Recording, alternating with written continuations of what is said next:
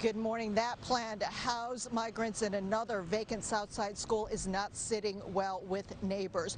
One alderwoman says perhaps it's time the city consider larger sites like McCormick Place to house migrants that would help relieve police stations, including this one. The police stations have been housing hundreds of these asylum seekers.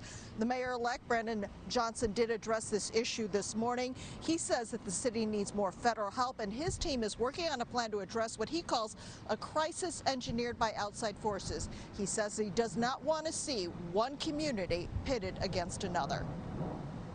But we also have to be very clear that there are families in the city of Chicago who have been ignored for a very long time, right? We got to admit that.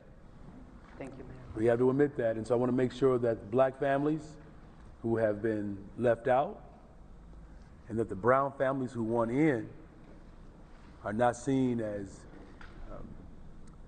a divided space.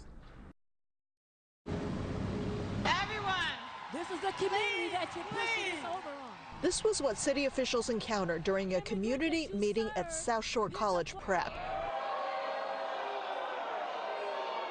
There were so many angry outbursts, they never gave their presentation. I don't have anything else to say.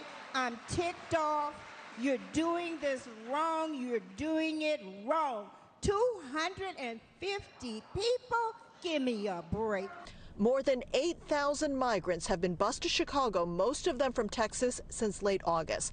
The city has housed asylum seekers in shelters, Park District facilities, and police stations. City Hall now proposes housing 250 to 500 migrants at the shuttered South Shore High School. It is a chair for them to sit, a place to decompress, and a place to take a hot shower. That's really what this is, and a nice meal. It's a place to decompress and not be in a police district. Despite community pushback, the city opened a vacant Woodlawn school to migrants earlier this year. South Shore residents expressed similar concerns about safety, use of their tax dollars. Many felt blindsided. We do not hear from city officials until election time. This is insulting at its best.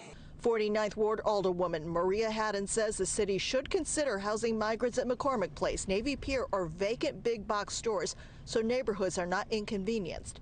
Haddon says managing a few large sites would be easier than managing multiple smaller ones. The alderwoman points out that McCormick Place has a lot of space, multiple facilities that the city can use. An OEMC official recently told a city council committee that the city has identified 13 options as shelters, but each one of those options does come at a cost.